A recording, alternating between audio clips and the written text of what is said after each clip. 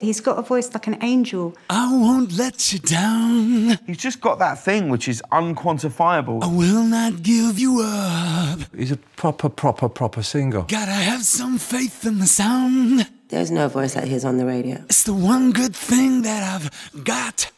Oh, yeah. All I remember is Faith being played 50 times a day on MTV. He uniquely achieved recognition on the R&B soul charts that very few white performers ever got. You mean George is white? After a massive seller like the Faith album was, expectations were hugely high. So everybody wanted a piece of George. He must have felt quite trapped. George is very stubborn.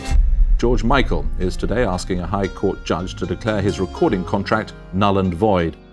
I will never know if Sony and I would have ended up in courts had Anselmo not become ill. George unquestionably lost the battle but won the war because he got a freedom that he craved for.